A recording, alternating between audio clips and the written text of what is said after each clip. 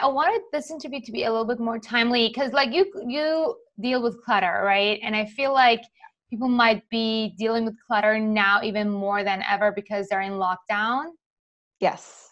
What is it that you think people are searching for right now? Probably quick clutter hacks, in 10 minutes or less. That's a big thing I've been talking about on interviews and Instagram lives, is like really quick ways to get, wins and handle the clutter quickly instead of it taking, 6-hour block of your time or something. 10-minute clutter hacks for coronavirus lockdown.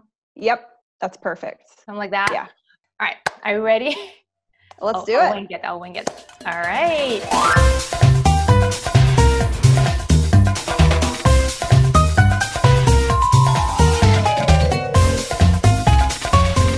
Welcome, Katy. Today, we are going to learn about 10-minute clutter hack secrets that you can use during the freak show that is going on right now with the coronavirus lockdown. Right now, everybody's at their homes.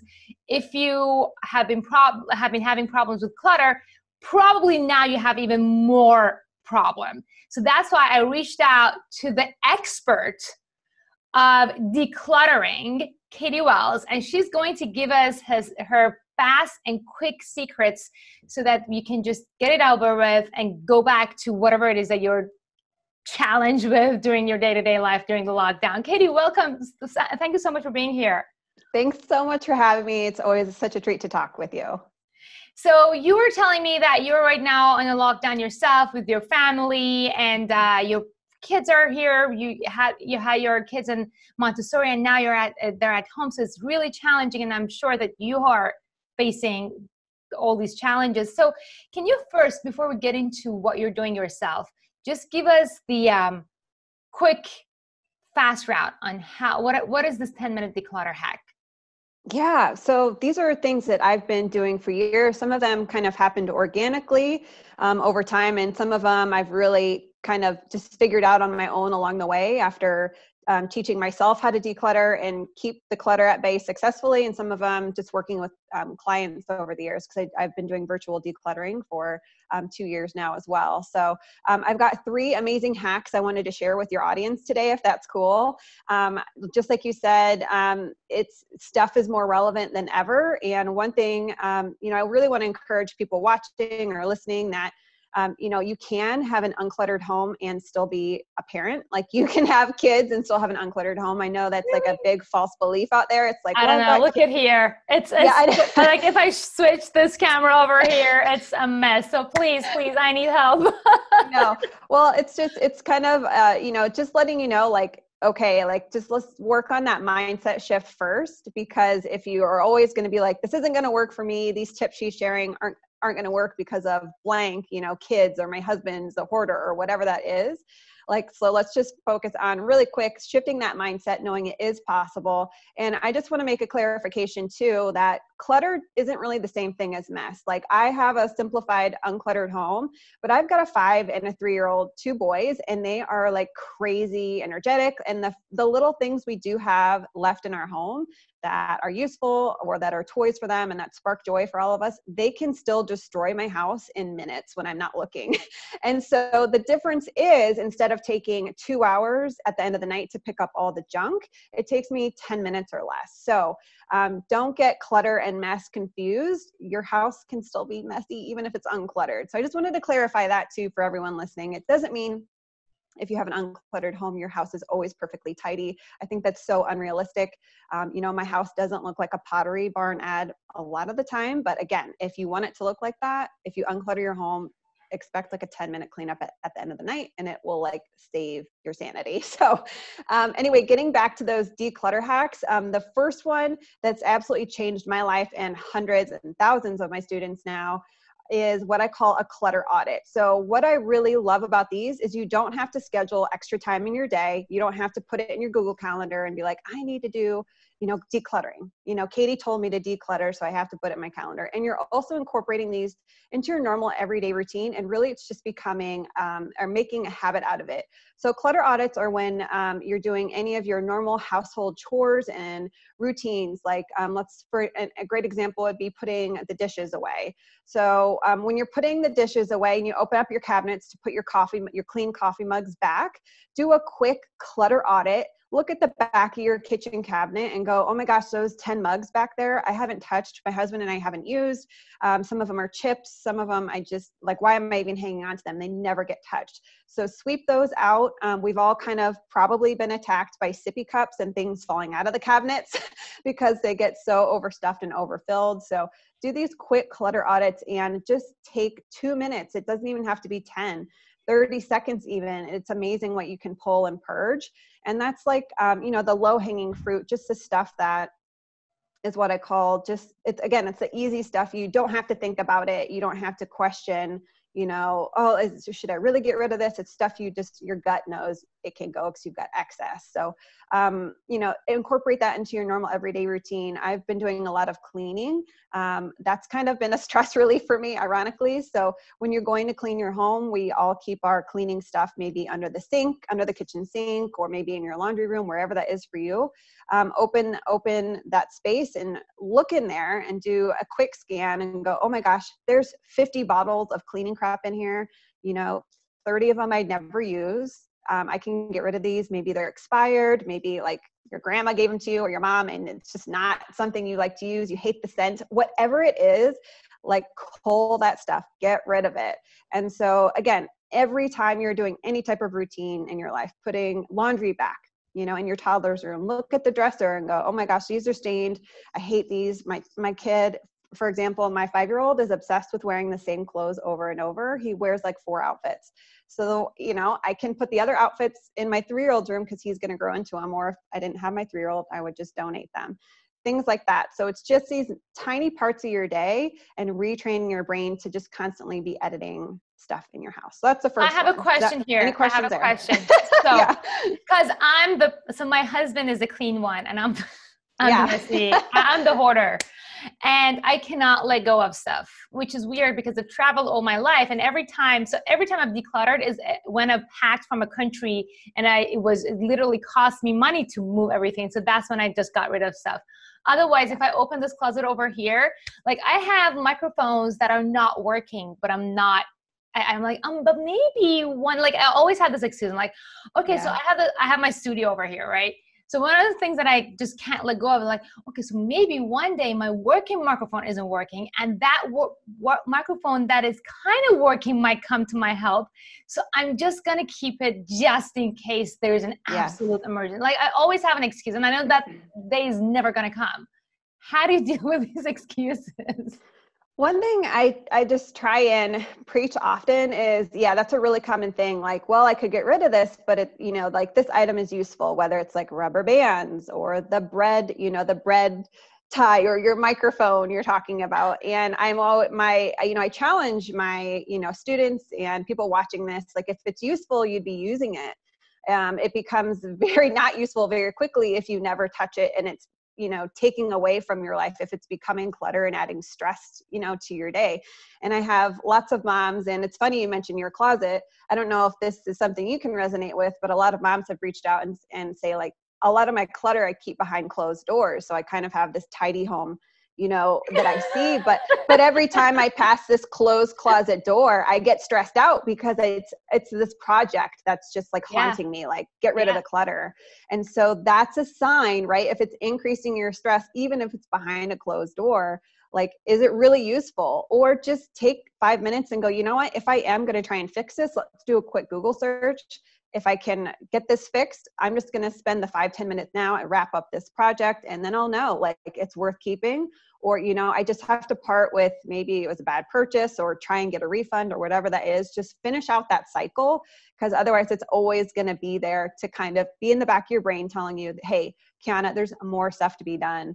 And that, of course, that's the last thing we need as moms, right? Yeah. No, 100%. All right. So let's go back to hack number 2. Hack number 2, I call this the cardboard box countdown. A lot of us are doing online orders right now, whether that's food, makeup, everything's online, and a lot of it was prior to lockdown. But I think we'd all be lying if we said we didn't have any cardboard boxes just hanging out in our garage waiting to get broken down. So pull 2 boxes out. Make this super easy on yourself. Use one for like trash, one for donate, and set a timer, 10, 5, 8 minutes, however much you want. You can get your kiddos involved in this if they are maybe like 5 up. It's kind of fun to get family involved and also decluttering. And just get to cluttering on that low-hanging fruit. And for a lot of people, I'm talking about like surface areas, kitchen counters, kitchen islands, those clutter hotspots in your home, maybe coffee tables, getting rid of those old magazines, books, things that just need to go, old electronics, etc. And again, that's kind of like that superficial clutter that you're not really having to invest time and thought into getting rid of. You just know, like, now's the time. I'm sick of this. It's got to go. And again, that's a really beautiful, super simple thing you can do in however many minutes you want. And you can even make it fun, put on some music. Again, decluttering doesn't have to be so serious and like painstakingly, like this painstaking chore that it is, and it can be for a lot of people. I know it's not always easy, but try and make it as lighthearted and fun as you can.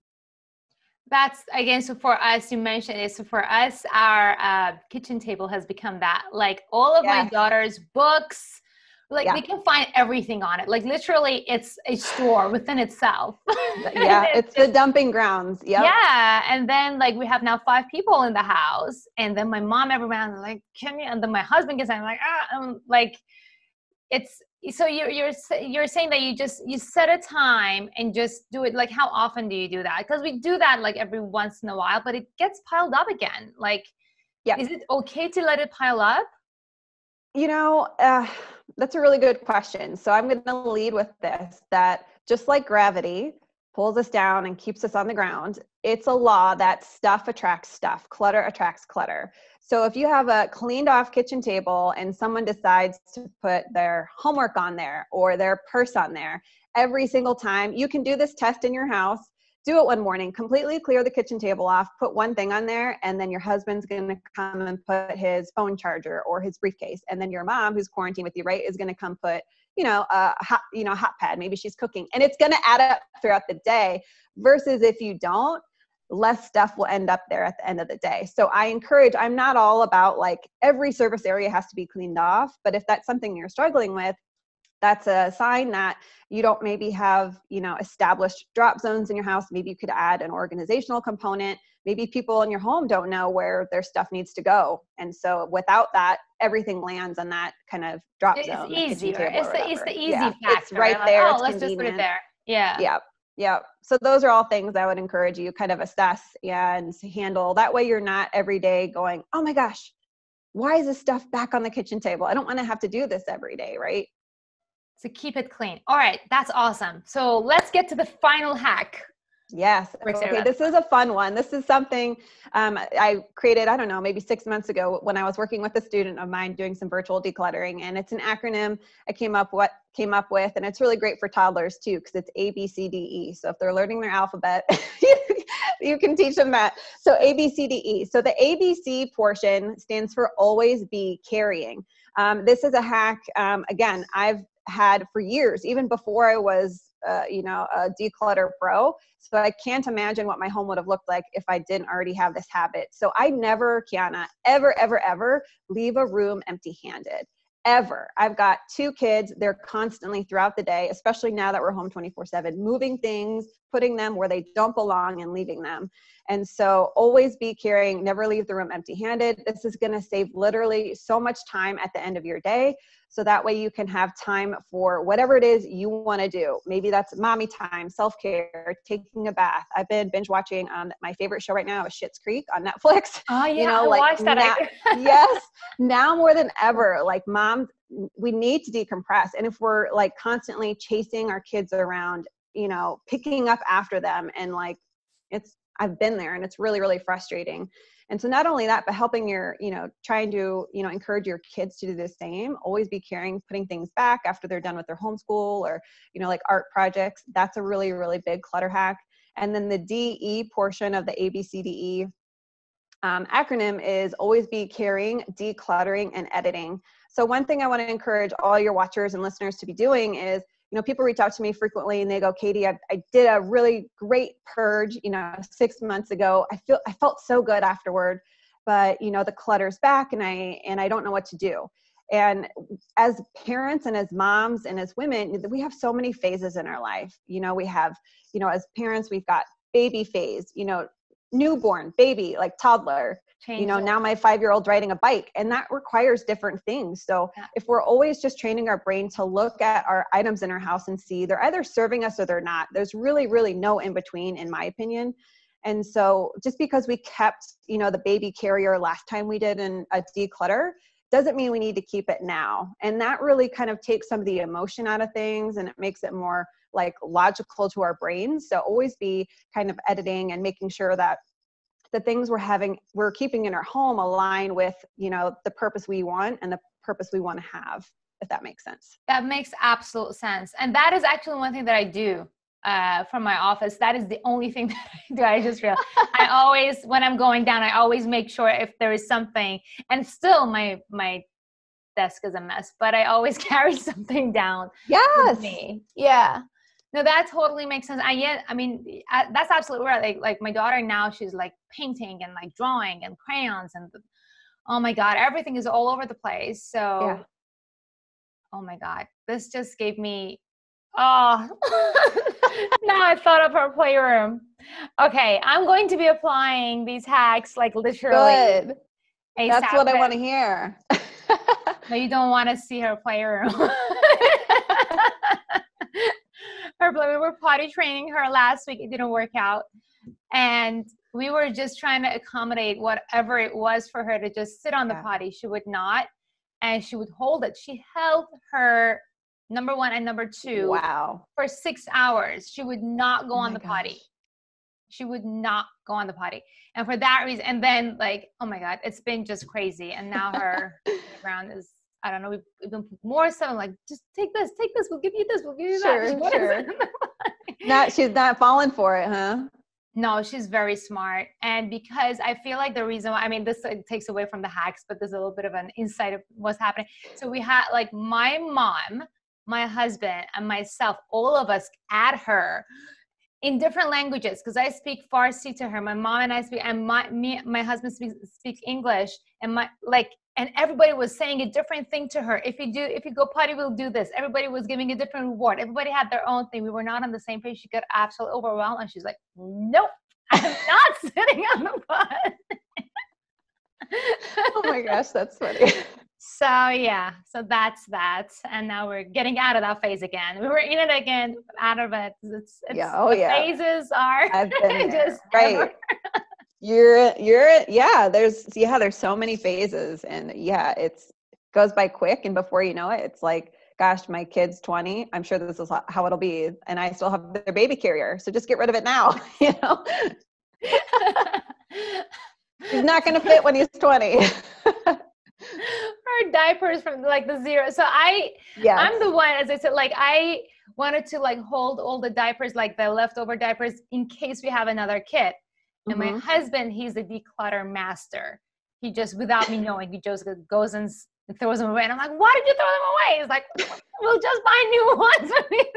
Sure. Graceful. So there are so many struggles. I'm sure, and that's why people go to you, because like now that you talked about it, I was keeping on, I didn't even know that is something that I actually personally struggle with. But when you talked about it, I'm like, oh my God, like I have personal issues, like even from my upbringing, that throwing it away is wasteful, no matter how much you don't even use it. And that's why, like, we actually, in our town, we have this gift economy Facebook group that everybody, when they want to declutter, they give it to each other, so that way you're not actually adding to environment, like the toys and stuff that you're never going to use, but they're still in good shape. We give it to that has been one way of me being able to actually not throw things out, but like declutter my house. And I think that is an interesting thing to keep in mind as well. Donating, like giving it, if you have issues with not wanting to waste, which is the issue that I have, I think donating, that you mentioned as well, is something to consider. Well, thank you so much, Katy. You are so welcome. I can see your wheels spinning, so. I know. I was like, I didn't even think I had a problem. I thought this was going to be for our viewers, and then it brought my problems to the surface. I'm like, oh, damn it, I have to think about it now. All right. Let's rock and roll. Thank you so much, Katy. And people watching, so welcome. I hope you took a ton away from it. You can find Katy. I'm going to add her social media on top of her screen over here. I think it's going to be that way. And I'm going to add a link to her program if you want to really get deeper into decluttering in the description area. If you like this video, like it, share it with any of the moms in your life who are struggling, you think they can benefit from it, because people maybe don't even talk about it. So just share it and put it out there so that it's not like, hey, I thought you might need this. That's gonna be a little bit like, just put it on your Facebook. Your house is a mess, honey. Watch this video. Yeah, so don't do that, but just share it like anonymously on people's Facebooks. Thank you so much again, Katy. Happy lockdown, happy quarantine. I do have a tradition. I ask for a silly face from our guests at the end of it. Oh, sure. Do it. Do you like right now? 3, 2, 1, do it.